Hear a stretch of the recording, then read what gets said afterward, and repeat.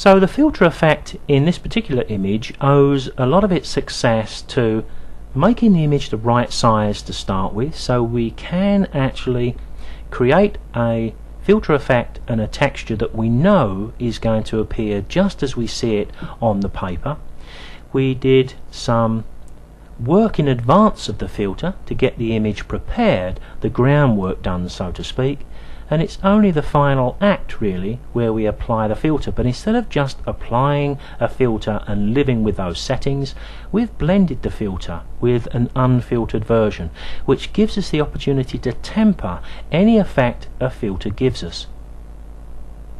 Now, before I go any further, I really do need to make sure I save this, because this is the image that I'm going to place on the website. So I'll reduce this to a JPEG and I'll save this at level 6, and you'll find this image on the website a little bit later on, and you can open it up into your browser, right click and save it to your hard drive. Then you can open it up into your version of Photoshop or Elements, and you can view the image just as I am here. Now, just before I close, here's another very simple filter effect. I've just taken us back to our original image. Remember the one we saved as a Photoshop file with the coloured pencil? Well, I've just turned that off and selected our background original, and I'm looking at this at print size. I'm going to go to Filter, and this is a Photoshop filter, Noise, Reduce Noise. Rather large palette appears again. What we're going to do here is look at this. I'm going to make this slightly smaller, because as you can see it's slightly bigger than we can see it in the main body of Photoshop. That looks a bit more representative of what we've got. I'm going to bring the preserve details down to 0, the reduce color noise down to 0, and I'm going to push the strength up to its maximum. And what we're actually doing here is we're simplifying the image. If I tick the preview, I'm not sure if you're going to be able to see the effect of that on your version of this little video. So I'm going to click OK to create the change into Photoshop. But once we've done that, what we can also do sometimes is apply the same filter effect over the top of this one. In other words, double up the effect.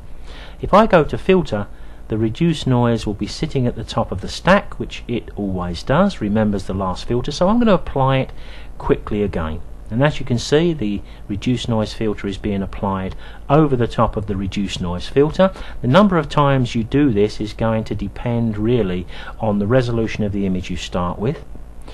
An option you do have is to sharpen the image a little bit sometimes. I quite often find this helps a bit. A little bit of unsharp mask. Not too much. Let's go to 0.3. It's having a little bit of effect on the windows, but it's not a terrific effect. But what usually finishes this off is the same sort of thing as the previous one we looked at, and that is a texture. So let's go to our texture filters, texturizer.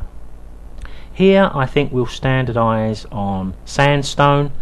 We've got a scaling, let's make the scaling about 118. You can see the effect here, a relief of about 3, and what we end up here is another great image that when printed onto matte paper, and when you view it at the size it's going to print, it's a great and simple filter effect.